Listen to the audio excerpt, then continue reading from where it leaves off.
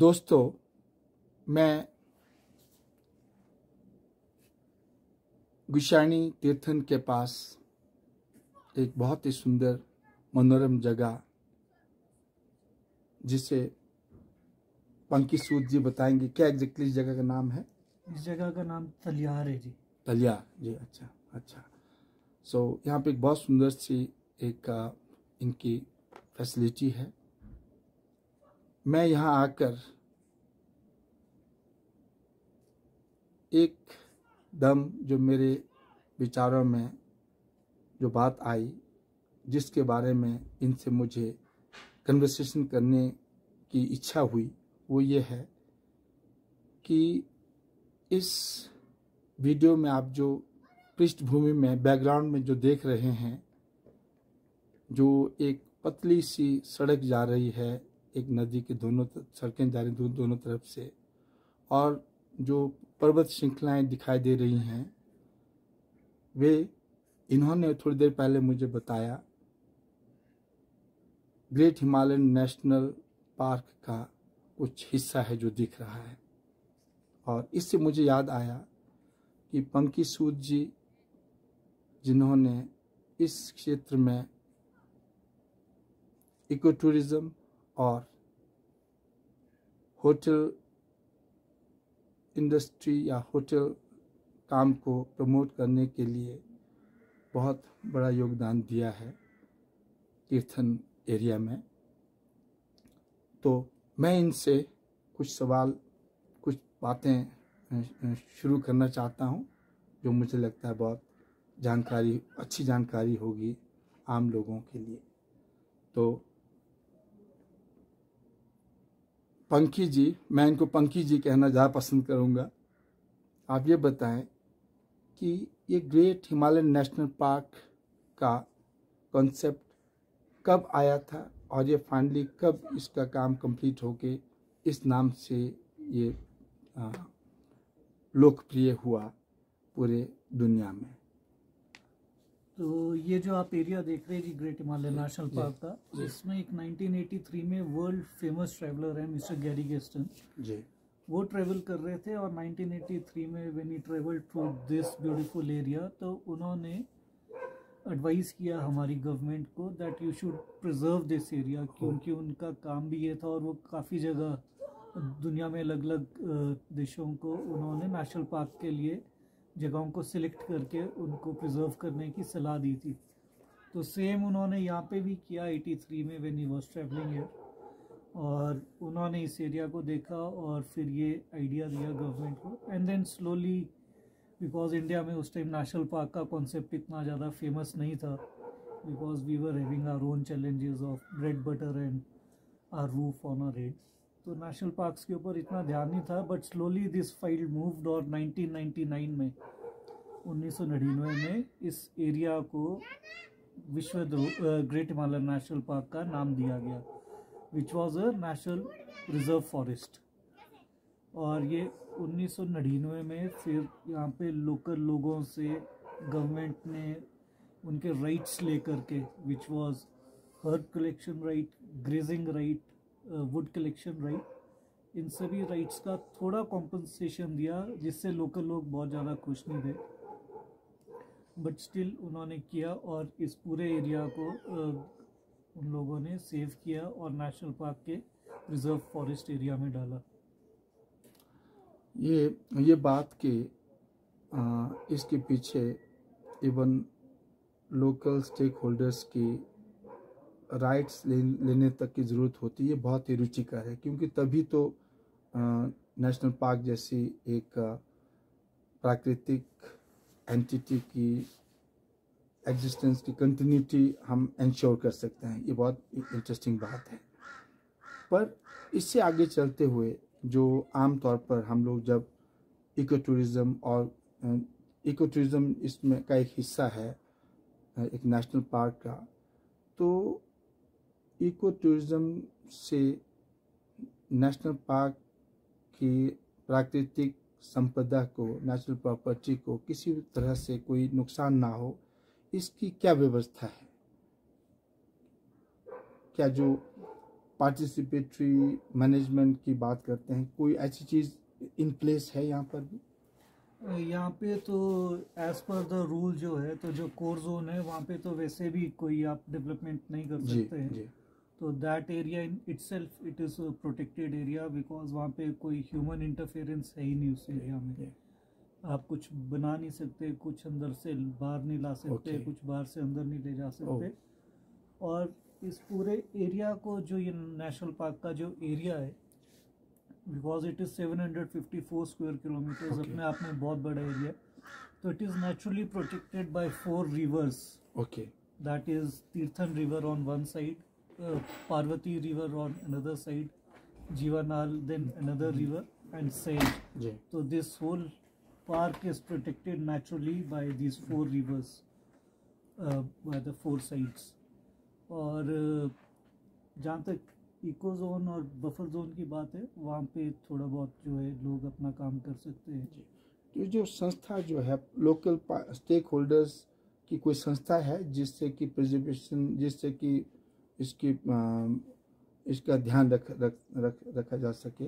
जी, तो जैसे because this national park is having 4 valleys, one is Sainz, one is Parvati, one is Tirthan, one is जीवा नाल। तो Tirthan valley जो है, this is the most active valley in this whole process. और यहाँ पे TCTDA करके एक हमारा सोसाइटी बना हुआ है, which is Tirthan conservation and development society, जिसमें लोकल स्टेक होल्डर्स हैं और जिन्होंने बहुत अच्छा काम किया हुआ है यहाँ पे कि टूरिज्म का प्रेशर पड़ रहा है इस वैली के ऊपर। तो the role of this whole society is that कि कोई ऐसी गतिविधि ना हो जिससे प्रेशर पड़ने से इस पूरे इन्वायरमेंटली और कल्चरली इसका कुछ भी डाइल्यूट नहीं होना चाहिए। That is wonderful. In fact, my understanding of ecotourism and the institutional arrangements that have to be in place, this local stakeholders participatory institution is the ultimate thing to happen, and which is in place. That's wonderful.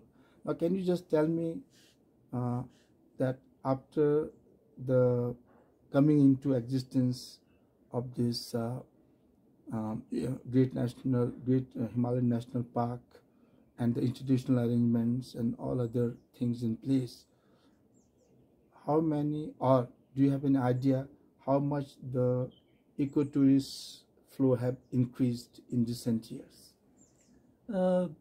Basically, when we talk about 99 to 2014, it was not much, because there were very handful entities to entertain the tourism here and requirements of the tourists coming in here. And basically we don't call them tourists who are coming to this area, we call them travelers, because they come and explore a new area. Because tourists usually go to Manali, Dharamshala, Shimla, which are well known. They look for entirely different things. So travelers basically look for offbeat destination, and Tirthan was one perfect example for an offbeat tourism. So and we were quite lucky that Kullu as a area got this World Heritage status, which is one of the biggest status in the world by the United Nations. And we were we got this status in a natural category, which is considered to be the toughest to get in World Heritage status. And there are 7 more sites like this, only 7 more sites in India. And we are one of them. So it added another feather in the cap of Kullu, Himachal, and of India. Here I must really clarify from my conversation earlier with Mr. Sood. This great Himalayan National Park is entirely in Kullu Valley. Kullu Valley, which in any case is the most showcaseable natural beauty valley of India, of Himachal Pradesh even. Now with this great Himalayan National Park institutionally in existence, it is really, as you say, another feather in the cap of Kullu and that of Himachal Pradesh. Of course, then because it's World Heritage for the entire country, so that's wonderful. So, what are future concerns of Great Himalayan National Park, people who are, first of all, how many people were there? Can you really give me who were all, including yourself, who were involved in doing this, big, massive work for, bringing Great Himalayan National Park into existence? Yeah, so there was a full local community which was involved. I won't like to name few, but yeah, the few of them who have really put the effort into this was Mr. Pesana Stevens, and he was the one who has done. Then Ellen Robinson, then Sanjeeva Pandey, and there were few more his officers of his team. Khem Bharti, Raju Bharti, Ankit Sood. So there were few more team members who have really worked. There's another local guy from here who has worked a lot. He runs Prabhat Homestay. So these all people, they made a collective effort and got this status in this for this area. And definitely it was support of local people, the villagers who were who lost their rights, to get this World Heritage status. The whole valley and whole area should be thankful to them, because they are certainly they are the one who lost their grazing rights, and but still I'm sure now whatever sacrifice they have done 20 years back, now they are reaping benefits out of it, because this has become one of the most beautiful areas and one of the most researched areas by the PhD scholars when we talk about wildlife and flora and fauna of this rich area. in all these things. So we might not be making big loads of money, but I am sure the future for the younger generation which is coming ahead of these villagers and the kids, they will be having much more better. My take on this, your statement that we may not be making loads of money, but basically includes the most vital preconditions, vital things about society and nature. Once the society is able to preserve nature, then everything else start getting in place. Then even in a slow pace, much bigger things, unimaginable bigger things start happening. And more than that, what many times we lose sight of is the kind of disastrous things that might happen in our life, otherwise they are kept off. They are kept off. That is one of the biggest things in this in such an effort. So it's great, Panki, that you also were there throughout, involved with your brother also, whose name you mentioned right now. So it's a great thing for the entire country and for the people of Kullu and Kullu tourism, nature tourism. And another important thing that I must now mention, now India is talking in terms of sustainable development goals. By 2030, India is trying to, along with the rest of the world, to achieve every goal which has a connectivity to ensure all our social, economic, every kind of activity that has some material aspect, or even maybe aesthetical, or maybe just inquisitive areas of concern, would be basically linked to the precondition of preserving nature. So this goes well with that also. Thank you. It is so nice to have such a long conversation on this interesting topic.